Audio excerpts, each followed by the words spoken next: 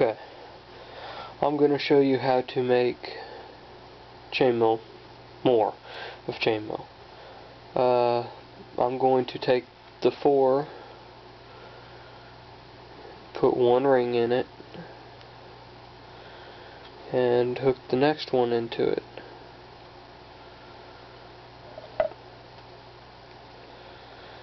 And close the ring. And it will, then you set it back down, look at it, it goes the same direction as the rest of them, and you will do that for every single one. After you get the hang of it, you go pretty fast, and after you figure it out, you kind of don't have to set it back down each time. But once you do that, once you have all of them in a row, you take the 4 rings and close them on those other ones. And after you get done, it will look like that. And if you set it back down,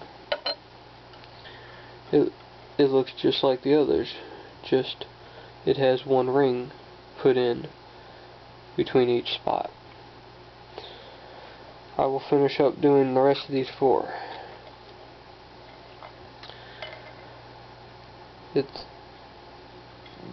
It just takes practice to figure out how to do each one of these.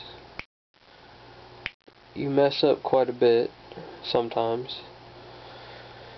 Even people that have done this for a long time mess up quite often.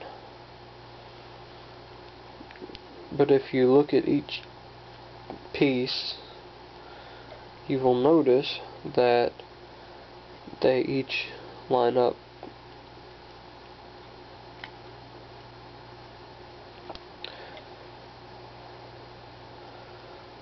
There, I have finished one more row in about 25 seconds.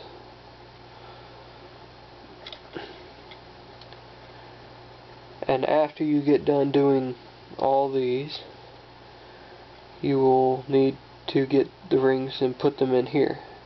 I will show you how to do that in my next video after I get done with the rest of these here.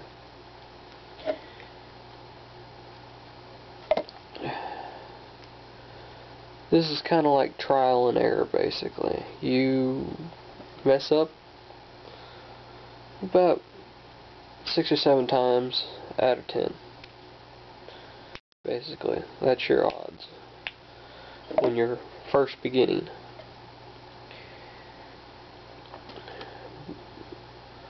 When I first started, I messed up a bunch of times, but you just can't give up. You gotta keep on going, and eventually I got it.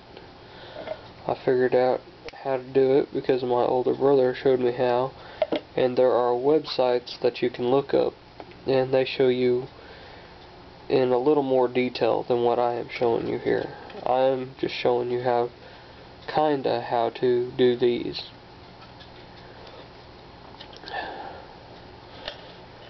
The main thing is to stay focused on how you hook these rings in, because you can get these rings put on backwards and you have to do it again. That means taking the ring back off and laying it back down to look at how it lines up. This is one of the simplest forms of chainmail, I think. The 4-in-1 is. And that is what I'm showing you here. In some of my other videos I will be putting on at a later time, I will try to show you how to make 6-in-1, spiral, 4-in-1, and also I will try to do maybe some a box chain. Basically, a box chain is really simple. You just do this here, and after you get done doing that, you basically hook another ring in the back side of it into the 4 rings.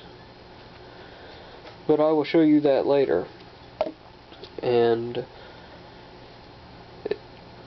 this one here, from a scale from 1 to 10, 10 being the hardest, this is about a 4, maybe a 3. No harder than a 4, really, for anybody. The 6-in-1, me personally, I haven't done it very much, so I would rank it as about a 6 or 7. The spiral 4-in-1, it's pretty hard, but not too hard. I rank it at about 5. And there you go. You have 5 rows of 5 frog, all set up and ready to be hooked in between here, here, here, and here. And there you go. That is how you do the 4-in-1 chainmail.